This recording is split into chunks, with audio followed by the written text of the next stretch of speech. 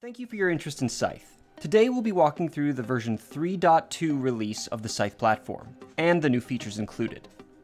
The first feature is the key store, which allows for the import and use of certificates to sign SCYTHE payloads. These allow you to deploy the SCYTHE payloads in more meaningful ways, especially in signed or secured environments. We've also rolled out the client host utility, which allows you to deploy any number of SCYTHE campaigns from a single executable, which can also be signed. This is driven by the reflective loader DLL versions of the SCYTHE payloads.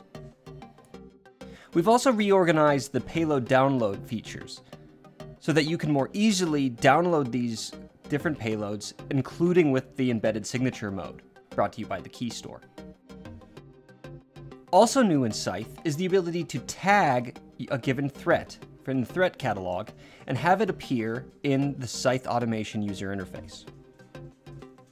Simply open the threat catalog, select the tag button, and choose the MITRE ATT&CK ID tags you want to associate a given threat with.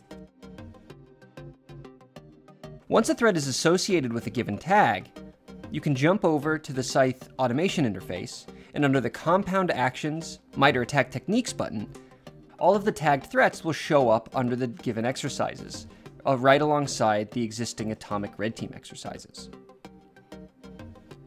Selecting an exercise brings all the automation for that threat right into the user interface, as an added convenience for your operators. We've also added the NIST-800 Attack Navigator JSON report. Similar to our existing Attack Navigator JSON export, we can now click one button and get an alignment not only of what your SCYTHE campaign did from a MITRE ATT&CK perspective, but also if any of those things align to NIST-800. And of course, that can be imported right into the MITRE ATT&CK Navigator.